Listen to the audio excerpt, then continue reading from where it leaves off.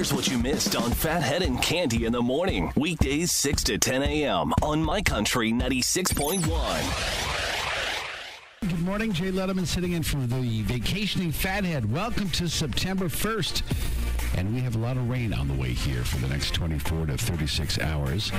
I'll check your complete forecast. 69 in Riverhead, 72 right here at My Country 96.1. Couple things to look forward to in September. First, let's start immediately.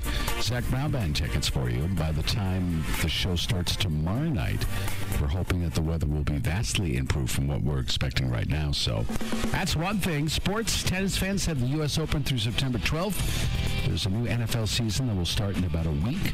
Also, lots of college football this month. And if you're a golf fan, the Ryder Cup starts on September 24th. Over to the movies. The new Cinderella remake with Camila Cabello, Idina Menzel, James Corden. That will hit Amazon Prime on Friday.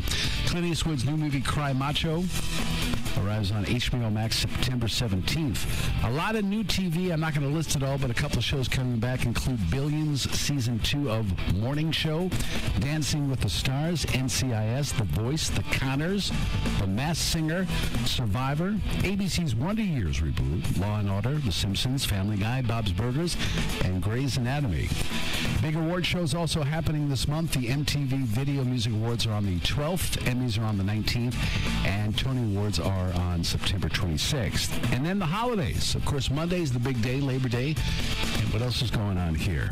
22nd of September, the first day of fall. Beer Lovers Day on the 7th. Grandparents' Day on the 12th. Talk Like a Pirate Day on the 19th. Pepperoni Pizza Day on the 20th. National Pancake Day on the 26th. And finally National Coffee Day on the 29th. There you go. Some of the things to look forward to in September. Phathead and Cande in the morning. Weekdays 6 to 10 a.m. on My Country 96.1.